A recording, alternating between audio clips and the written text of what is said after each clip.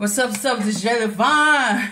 Red Cup Chronicles, Love is Blind, Season 7, Episodes 4 through 6. Sorry, I could be a procrastinator from time to time, so you really have to excuse that. So we just going to kick these off, and then by now you probably have seen 7 through 9. No spoilers. I haven't seen 7 through 9 yet, but I've been seeing other reviews. The famous Red Cup.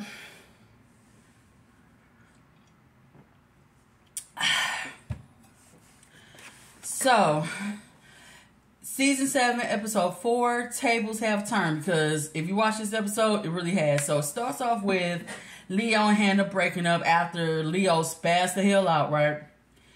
And the whole time, he was dissing Nick D, because Hannah kept on saying that she's in love with him and everything, because he was more sure of her than Leo ever was, right? Just trying to charge my phone while I'm at it. People forget the most important stuff in life sometimes. So, say, are you sure about him, or he just the first person that said that he loved you? Right? And then he turned around, tried to propose to Hannah. Talk about, say, you're my only one.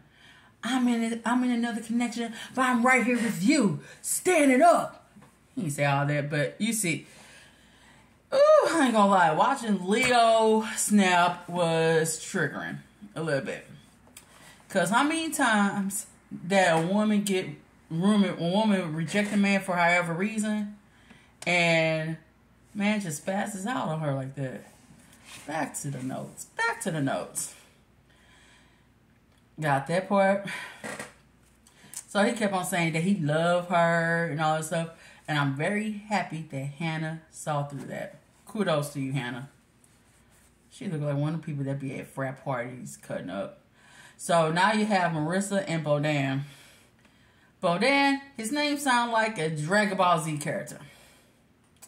They talking about book club. They talk about different politics. Kind of like Monica and Steven. So she dated a Trump supporter for like 3 years, but she learned from it because she learned to accept differences, just like previous episodes when Steven admitted to voting for Trump because he didn't like Hillary, but he seen the error of his ways. So this time around he voted for Biden because his values are more aligned with his. That's how people should vote. Fuck this Democratic, Republic bullshit. You know. And they're having a conversation, book club. I really thought that she was going to be with Bodan. So you go to Tim and Alex. Tim gave Alex his sister's bracelet. It was a sweet gesture because he wanted to carry the memories of his sisters with his marriage. But it's creepy because you only know me for 5 freaking minutes. Why you give me bracelet that your dad's sister wore before she passed away? Yes, cat. There go Icy the cat. Whenever she hears me talking, she just gotta be in the mix. Come on, babe. And she's off my lap again. All right. So they're doing their painting thing and they're bonding and they're relaxing. Conversation about his sisters once again. Man, it should have been a shot game every time Tim brought up his sisters. You should have just took a shot for it. You won't be as drunkard, but you'll be at least a little bit more than tipsy hearing this man talk about his sisters. So, skipped on down to Steven and Monica. And I say Steven is so meaty because his height and he has meat on his bones. He looks like a red-headed version of Paul Bunyan. He has some nice thighs. I love nice, muscular thighs on a man. And I just found out that I like that particular part of a man's anatomy. Yeah. So Steven ends up proposing to Monica. Monica J. Davis. When you get tired of that last name, will you marry me? Well, I'm waited 36 years to hear those words from somebody. Shout out to Jessie Woo. I don't know exactly what the hell Jessie Woo meant when she said what she said about Monica's clock was kind of ticking. Because she kept on saying she waited so long to be married. And in a way, I kind of related to her. Because she said she's been bridesmaids. She's shown up for other people. Now it's her time. Now it's her time to reign. So, big ups to Monica. I feel you on that one. Because I caught up a few bouquets. I'm still not single. I'm just not married. Let me correct that. So we got Ramses and Marissa when they're discussing astrology, which is one of my favorite topics. Anybody that knows me in real life, yes, I'm going to ask when your birthday. Yes, I'm going to ask what's the possible time of you being born, everything. Because that's the thing us astrology girlies like to do. So what's your big three? So Ramses is Cancer, Leo, Leo, which means he's a Cancer sun with a Leo moon with a Leo rising. Sun is how you see yourself. Moon with your emotions, and rising is how other people see you. That's astrology crash 101 at best. So she loves it. She's like, ooh, Cancer, Leo, Leo. I forgot her moon sign and stuff because they did that on Astrology Island on Instagram, but she is an Aries sun. That I could say. Bonan, he's very confident. Remember, that's one of the love triangles that's going on. So she ends up breaking up for Bodan, for Ramses. And Bodan was like, no hard feelings. He took it very mature, very gentleman life, very demure. So, that's part of that. So we goes back to the women's quarters when Hannah tells Brittany about how he's reacting, acting like a kid when it came to that breakup. And he gonna try to tell people that he broke up with Hannah when really Hannah broke up with him because of Nick D. Leo discusses his side of the story, and he apologized to Hannah for his outburst because that man was giving me Joe from You vibes, the way he snapped. So, that's a good story. Acting like a 30-year-old kid, but apology is apology. Now he want to say he has feelings for Brittany.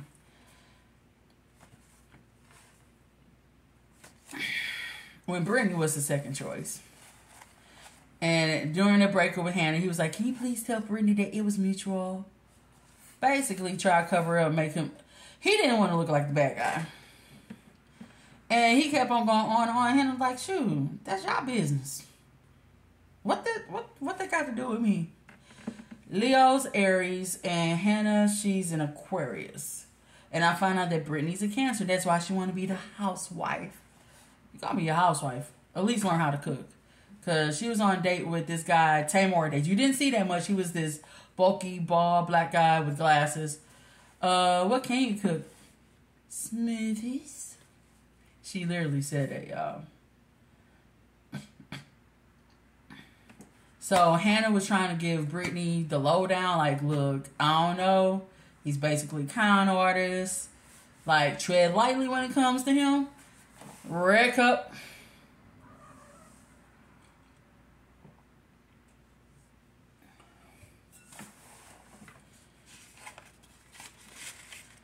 So, you go back to Tim and Alex showing off their patents towards each other, conversing. That's the correct word, conversing. And he read this letter that was addressed to his father, basically asking for Alex's hand in marriage. And Alex thanked him. He proposes. She said, yeah. So we got another proposal popping. So Steven and Monica had a reveal. And I did say the part about how she showed for others. They kissed. They had chemistry. He's blown away by her. wonder, have you ever dated black women before?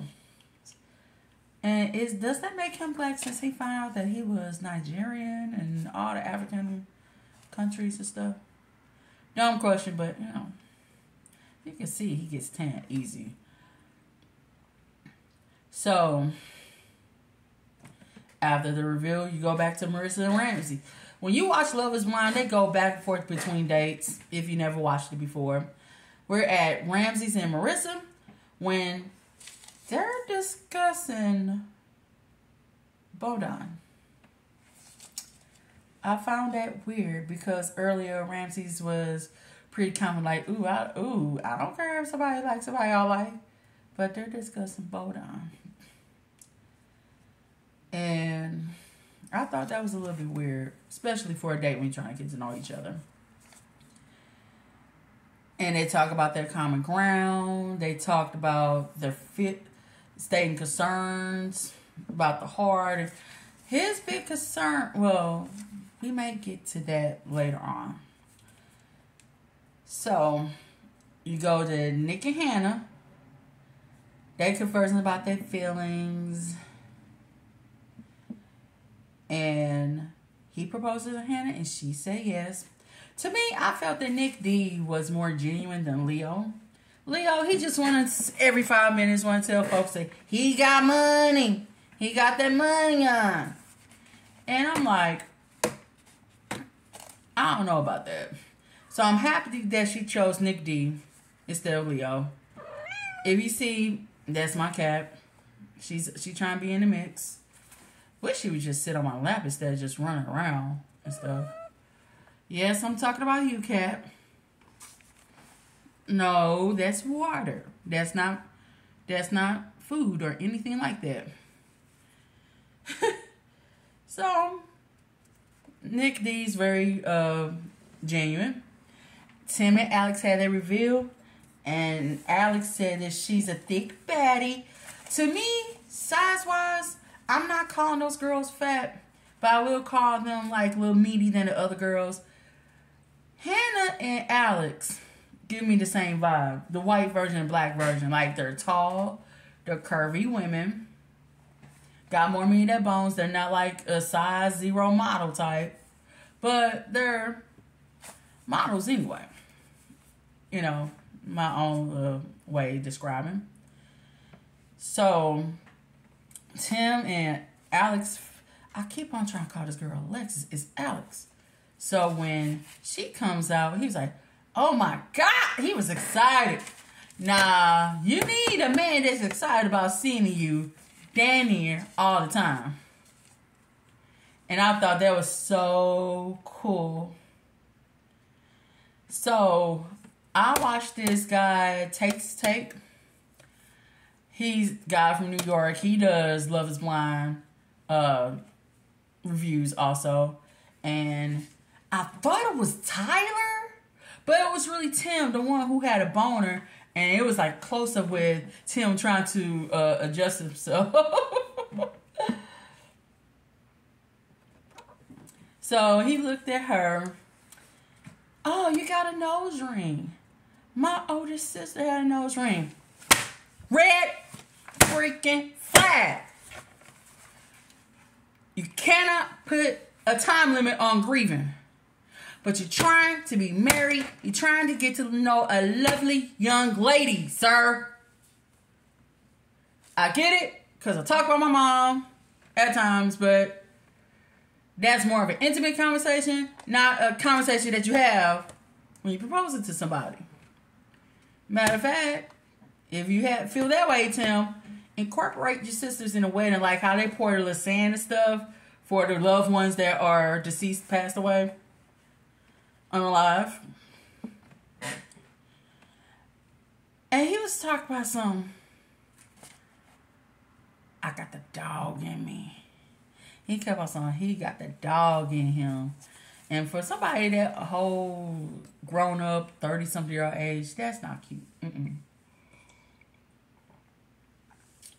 I would have been turned off, and Alex was.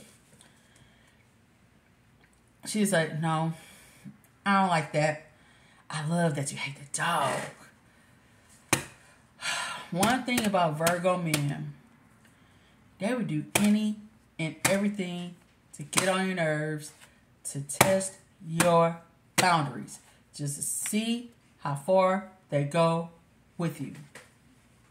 Keep in mind, I got 2 more episodes to talk about. Go to Leo. Brittany expresses their feelings. She reads letter, reflection, and that's all she wrote for season 7, episode 4. If I didn't write that much, it was nothing special happened, and I try to write key points in my notes. So you go to season 7, episode 5. It's called What the Duck. If you watch the episode, you know what the duck was. Starts off with Leo Brittany. I know you like hearing me say, hearing that I love you. That is so diabolical. Diabolical. You playing on this young lady's feelings. Oh man, Brittany Wisniewski. I thought that last name was weird, so I wrote that in my note. He proposes and she said yes. And that type of love triangle between him, Hannah, and Brittany, it reminds me of Zach Blitz and Irina from season 4. And the way Leo was, I want to say, a little bit of Tim with the trauma stuff, but the charm from Leo reminds me of Clay from season 6. I've been watching this from the beginning. Yes, I love love stories and I like hot mess, so here we are. Nick and Hannah had a reveal. She was kind of insecure about her size, and I see what Jesse would mean by that. And they seem more like, they kids, but they seem more like homies. And you could tell between Nick and Hannah, Nick liked Hannah more than the other way around. Which is usually how it goes, but Hannah ain't trying to fake the fact that she don't like him. And you could tell she is so disinterested in him because he talked about athletic football player. So she was expecting like big old quarterback, linebacker mug. He was a kicker. So Nick is short, around same height or shorter than Hannah. And Hannah was expecting something like Aaron Hernandez size. So there's some disinterest there. She did critique his size because of the whole football thing. It was like fantasy.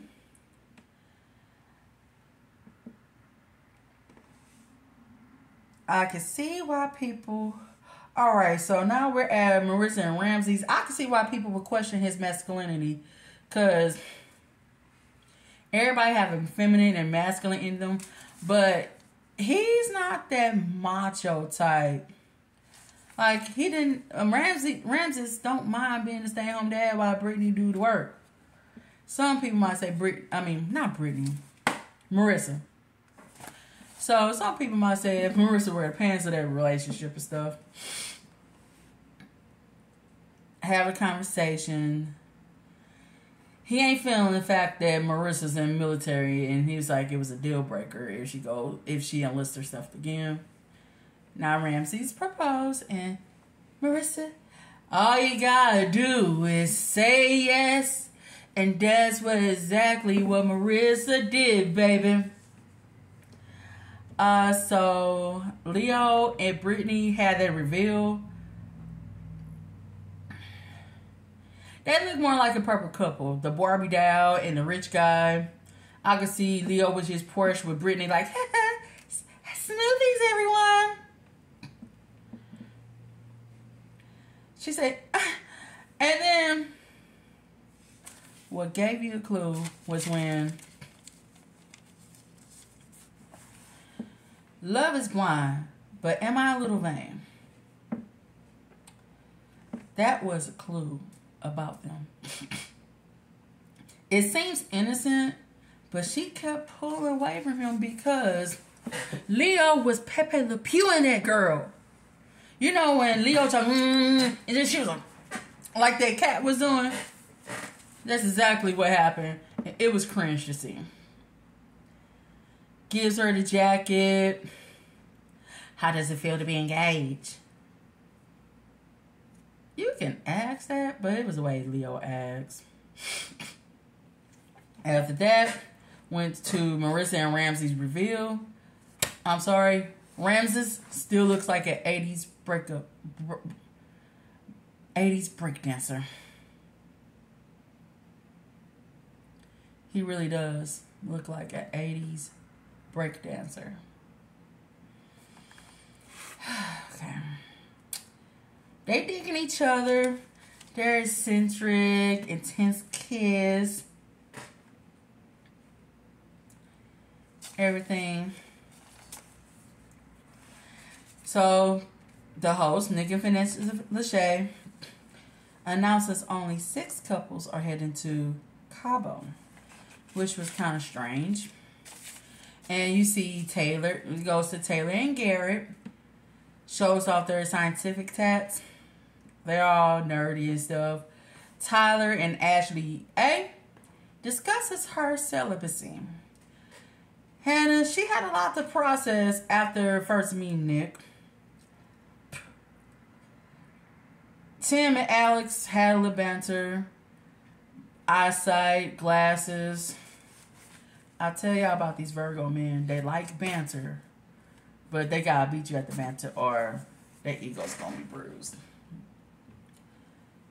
And I already went over the Ramseys ain't feeling that whole military thing. Which you were kind of, like I said, I don't think Ramsey plays for the same side of the team. He does play for the opposite side, if y'all get what I'm talking about. He's just one of those guys, flexible, who's more in touch with his femininity. There's nothing wrong with that. You might call him the B word. He might sucker punch you a little bit, you know? Never judge a person by a cover, book by a cover. Monica and Steven were feeling euphoric, but she was judging him for being an electrician, which is a pretty lucrative career. Steven, he's ready for her. He's Little Caesars. He's hot and ready. Digging Monica. Like, oh, you're so beautiful. Taylor and Garrett talk about expectations. And you see Tyler and Ashley A in the pool. Wait till the end of this episode. And Tyler, I'm telling you, out of all the guys, I'm attracted to Tyler. The tattoos, low haircut. I'm a little attracted to Steven because of his big, bulky Paul Bonnie size. And Tamar, he looked like Tamar, you didn't see him much, but if you look through the different previews and the different pictures of the cast, you would see Tamar. And you got Taylor and Garrett. Well, I said that already. So, he asked her by her. Very attractive. Asked her by her name. Blinked twice. Which was kind of telling. Tim brings Alex some food. Who's bossy between Virgo and Leo? And they explained their temperament may be a challenge and everything. Dog this, dog that. He kept on talking about the dog. And Alex wanted to smack him, and I did too. Nick is telling Hannah that Hannah never cried for him. She said F no about tattoo. Talk ish about Nick's appearance, all this stuff. And she is still criticizing his looks, but they were more intimate in the pod. Apparently, Gary liked to sleep with mouth tape, which is Scotch tape. You just cross the mouth, breathing. I guess to prevent snoring. I've heard of sleep machines, stuff like that with the breathing. But I never seen somebody put duct tape across the mouth. So that was something that was kind of like, more you know. Yes, baby. I'm gonna do this while she's on me too. You got Ashley and Todd praying again, and they jump bones after that whole celibacy thing with Ashley. If I mix up their names, please excuse me in advance. And let me introduce to y'all Iceline. This is your first TV appearance. How do you feel? Oh, Icy made her first appearance. Her first YouTube appearance. So,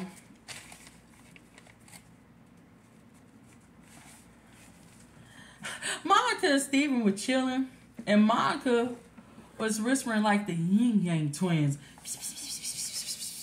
Shrek.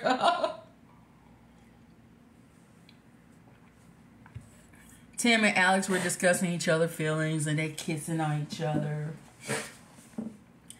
Hannah and Nick also talked about their feelings. Marissa and Ramsey's sex is good.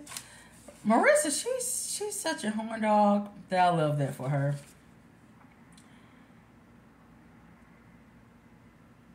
Hannah, the love doctor, don't want to take a swan for a while. Right. Oh, it was that scene about Nick and Hannah. All right, they were chilling, and Nick wanted to play around. He wanted to ride on the little swan or whatever, right? And Hannah's like, that's such the ick. Oh my God. She was being a party pooper, and Nick was trying to make the best of the trip in Cabo. It's free.